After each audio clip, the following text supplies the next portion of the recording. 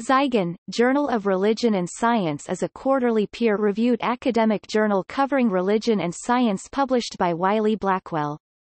It was established in 1966 and the editor-in-chief is Willem B. Dries, Leiden University. Zygon is sponsored by the Institute on Religion in an Age of Science and the Center for Advanced Study in Religion and Science. The name Zygon mod. L. ad. Zygon gr. yoke, according to the journal founder Ralph Wendell Burho, is the Greek term for anything which joins two bodies, especially the yoking or harnessing of a team which must pull together effectively.